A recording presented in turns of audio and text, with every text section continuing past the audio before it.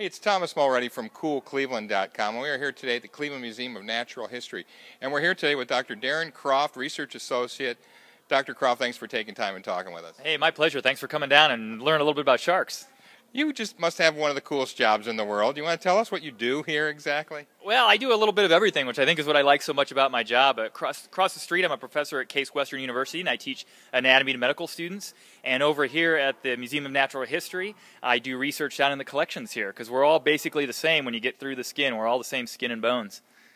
Yeah, we really are. And part of what you do here is not just look at human species. You're looking at a lot of different animals, and now you're looking at sharks a lot, aren't you here? Exactly, yeah. And if you're into sharks, this is really the place to be. We've got a 2-for-1 exhibit going here. We have Megalodon behind me, and then just around the corner, Sharkabet, which is an alphabet of sharks from A to Z. So no matter how old you are, it's really a great place to come and learn a little bit about sharks. This Megalodon is really fascinating. This is a shark that became extinct, what, about 2 million years ago? That's right. About 2 million years ago. It was around for about 17 million years, and it ranged throughout the world.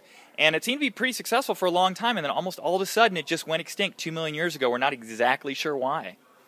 We'll talk about that a little, because we have to learn something about why these species come and go, so it affects our current life, doesn't it?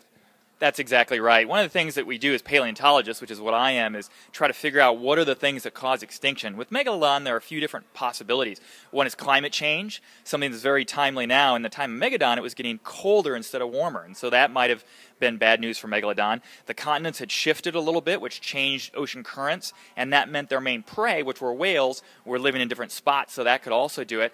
And yet another possibility is that the sea levels were going down, and they had less area to raise their young. They didn't really raise them, but they have nursery areas where the young would develop. And that's really timely now, because a lot of pollution is taking place in these nursery areas today, endangering a lot of sharks now. This was a very big shark. This was maybe the king of the seas. I mean, nobody could argue with this. This was huge, right? I mean, you can walk through it in this exhibit. Megalodon was definitely in charge of the oceans back when it was alive in the Miocene. It was 60 feet long, which is about the size of an adult sperm whale. And this thing would have eaten whales half its size. Just an amazing animal that would have been really cool to see alive, at a safe distance, of course. Talk about what this exhibit has here, because you can actually, right behind you are the teeth, a big open mouth, and you walk into it. Big warning. Tell us what else you have in this exhibit here. Yeah, you can see a lot of things you mentioned. There's this model behind me, so you can get a feel what it would have been like going through the mouth of a Megalodon and even going out the other end.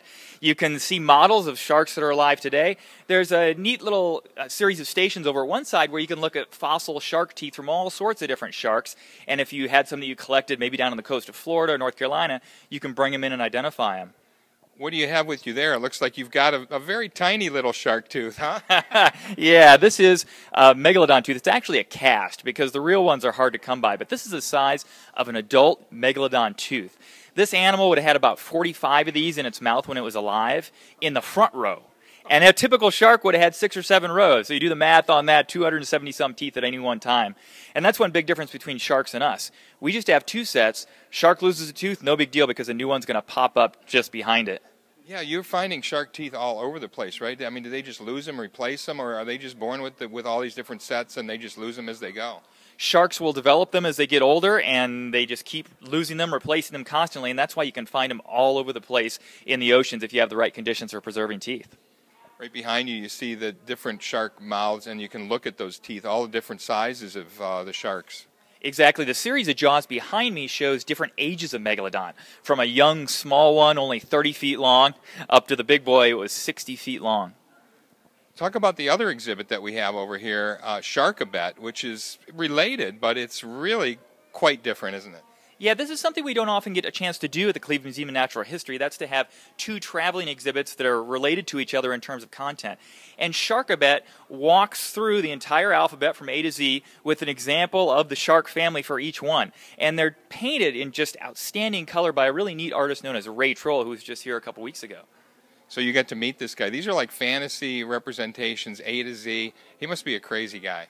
Ray Troll, he really is. I think he's a self-described hippie, but he has this great blend of art and science, and that's really hard to come by, and it's something that we really appreciate as scientists, because having something so visual is a great way to bring the science to the people at large. These are great exhibits here. They look beautiful. The kids are having fun here. Thanks for taking time with us, Doctor, and walking us through it all. Oh, you're welcome. I really appreciate you coming on down. I can't wait to look further. Thanks so much. Sure thing. Bye-bye.